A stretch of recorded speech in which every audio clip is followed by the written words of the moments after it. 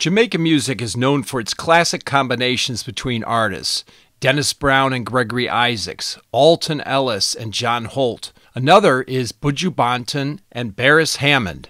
Where would Buju be without Beres? And where would Beres be without Buju? Let's find out. Where would Buju Banton be without Beres Hammond? Well, I don't know. I'd ask with Beres Hammond be without Buju Banton too. Because both of us have a chemistry. There's not one without the other, you know? You know what I mean? Mm-hmm. So it's not a one-way street. Beres Hammond, I love him so much because the guy is born the 28th of this month, just like my first son, you know? Mm-hmm. And that makes him special to me. And the music is always great. I think he's one of the greatest writers I've ever bucked up on in my time. I'm only 27, he's 50 years old. Yeah. Oh, is he really? And he's like a father to me, you know, in terms of music and the way we live, you know? Yeah.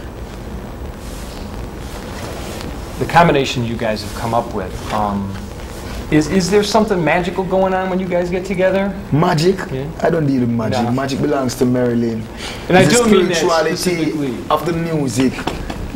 You know what I mean? The spirituality cannot be denied. And the spiritual genes what we both have, them intertwined once we go around that mic. What more can I say? The music speaks for itself. Yeah. Now that you really know and have been able to digest the fact that you guys have this combination that really works, how have your plans changing for the future in terms of what you do together? Well, currently we're working on our combination album now, you know, which we don't want to release any songs off this one. We just want to come to the street untainted. 13 songs, Beres Hammond and Buju, straight. Oh wow! Have you already started with that, right? Yeah, we started. Jonathan German is in Jamaica right now, doing some works. We have more tracks to record anyway, so. Where would Beres be without Buju? Buju, I can tell you straight up, when it comes to doing combinations, there is a magic between me and that young man. We have really a wonderful little thing there going where people tend to love all the time. I love it. Buju love it. But Buju is Buju. He's doing his wonderful work. Beres is Beres. Doing my wonderful work. If and when we get together, it's even more beautiful. Yeah, so I don't know. Buju feed off Beres for whatever little works we do. He feeds off me, and I in turn feed off him within his market also. You know, so it's really kind of a two-sided thing. You know, where both of us sort of achieve nicely, and we sort of end up with the same kind of audience, meaning a bigger audience, but a nice mixture, you know, because of them combinations. I asked Buju the same question. Yeah. And he said, I told him it's a loaded question, which it is, obviously. Yeah. He said, where would Beres be without Buju? In a much deeper voice. Yeah.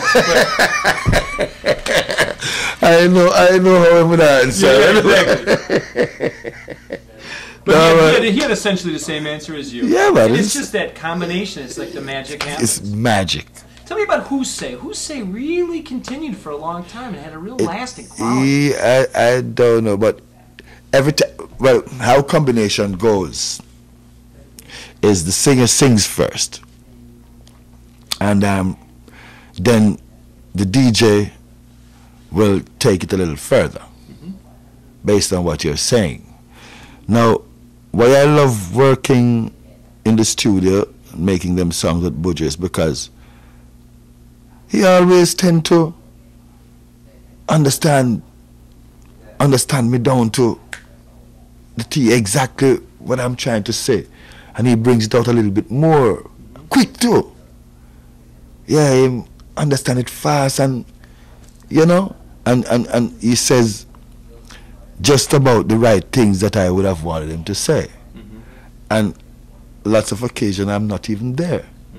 But when I hear, you know, afterwards what he did with that, then I don't need to question it. He says everything that I would anticipate him to say. Yeah, and to me, them things don't come too often because I've worked with quite a few other people, and it's not really the same.